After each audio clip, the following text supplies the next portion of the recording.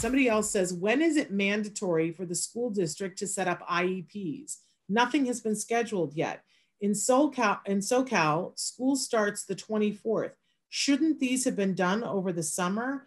I have asked when it would be. All I was told was that they are still training staff on new programs that are meant for the SPED students, not just Zoom this time. Well, the question is, when did you ask for the IEP meeting? And if you haven't asked for it, if you asked before school closed, they have to do it within the first 30 days of September. If you're just asking for it now, it'll be more or less the same time frame.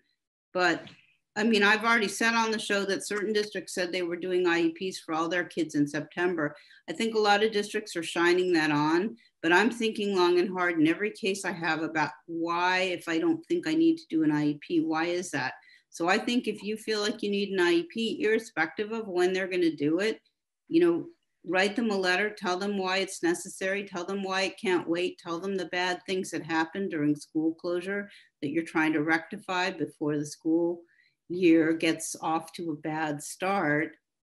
That's what I'm recommending.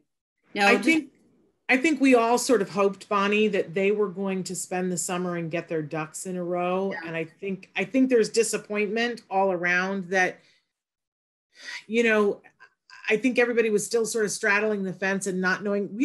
We've heard of school districts that had a plan last week that they were going to go back with masks, and this week they've decided to do distance learning. Mm-hmm. It's just slightly better than it was in March when they had 24 hours notice that they were going to be doing distance learning. It's hard as a parent, and I'm sure it's so hard for the teachers. I'm hearing from teachers all over the place about their fear of their lives.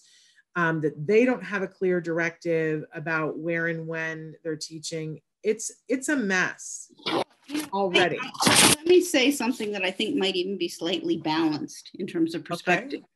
Okay. I am very disappointed, and I think the districts could have done better during school closure, and I think that they still should. But I also think that there's a legitimate health and safety consideration that we're also trying to balance. And, you know, as somebody who's married to a teacher who's older and has had some health problems, I've been very concerned about him going back on campus. Yes, so, but I agree with you. I think a lot of us thought they should have spent the summer figuring out.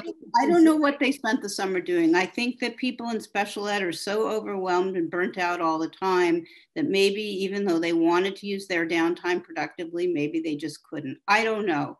The point is, this is going to be a slog, and we're going to have to slog our way through it. And if you want something different than is being served up to you know, the nice people that just take what they're given, you're going to have to individualize, and you're going to have to do a case to get your comp ed. It's that simple. They're not going to hand it to you. It's very obvious. If that were going to happen, it would have happened by now. And she wrote back in and said she requested the IEP 2 weeks ago. Okay, well, they haven't 2 weeks. They get 30 days. They have to hold it within 30 days, assuming that it's asked for during school being open, right?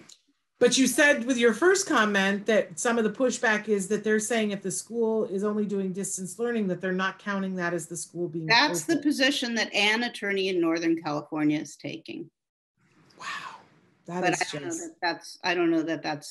don't think that's true across the board, because I had an IEP last week and I have one this week.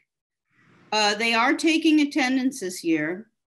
So be aware that, you know, that one of the ways they're going to fight back is say, well, you were never there. How can you be complaining about it? Also, if you're having a problem with, you know, given your technology set up or the way your child learns or anything else, if you're having trouble accessing the assignments through the computer, ask for what's called a non-digital learning packet. Ask them to provide you. I mean, that's old school, but you know, important to mention. There's no consistent policy on whether districts are going to do virtual testing. There's no policy yet on whether they're going to allow Zoom observations as classroom observations. That's all got to sort of flesh itself out.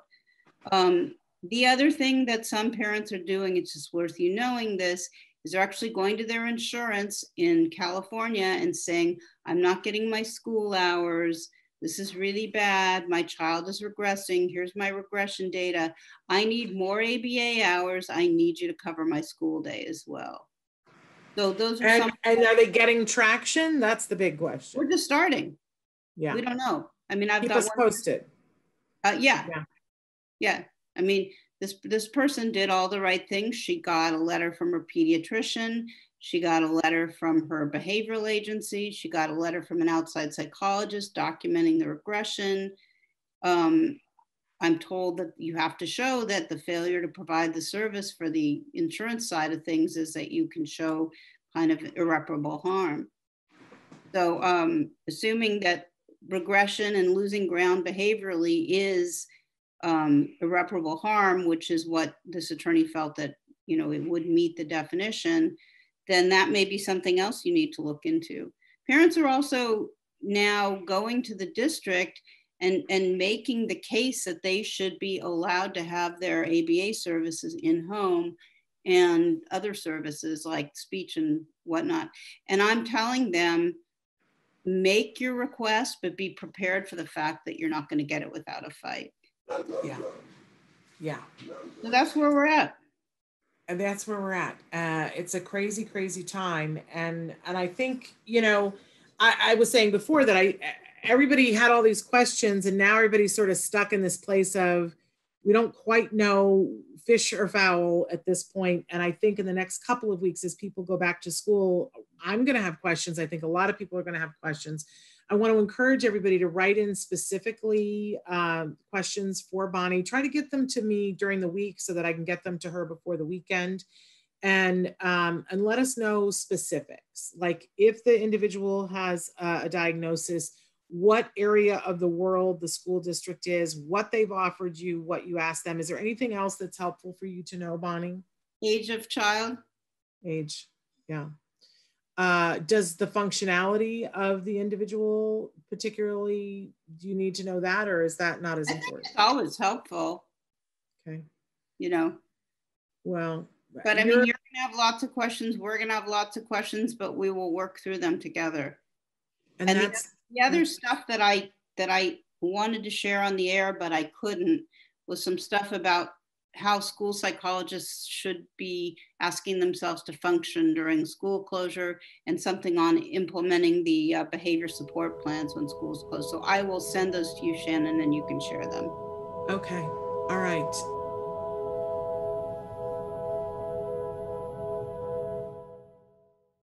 Hey, thanks for watching Autism Live. To subscribe, click here. And if you'd like to check out some more of our videos, click here.